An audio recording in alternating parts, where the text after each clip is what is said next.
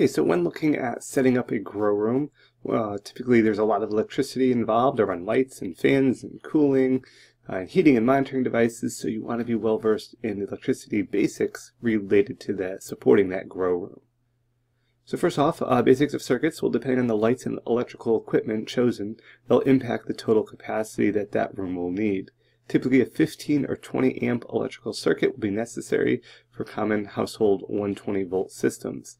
Keep in mind if you're buying ballasters, typically the 120 volt and also the 240. If you're buying a 240 system, you want to make sure that you have the appropriate connections for that.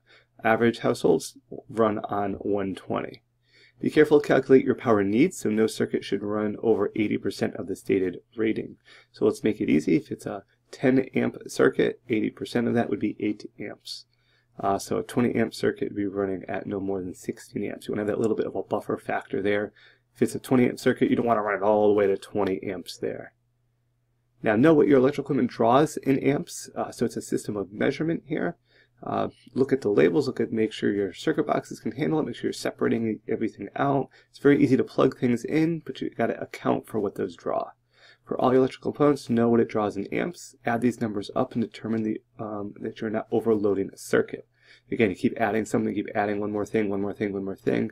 Very easy to overdraw in amps. Assume everything's going to be running at the same time to create a worst case scenario.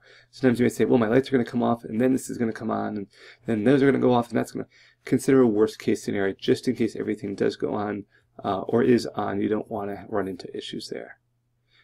Want to be plugging into GFI outlets. These are ground fault interrupter certified outlets, and these are typically installed where high humidity conditions or where water environment would be, such as near a sink.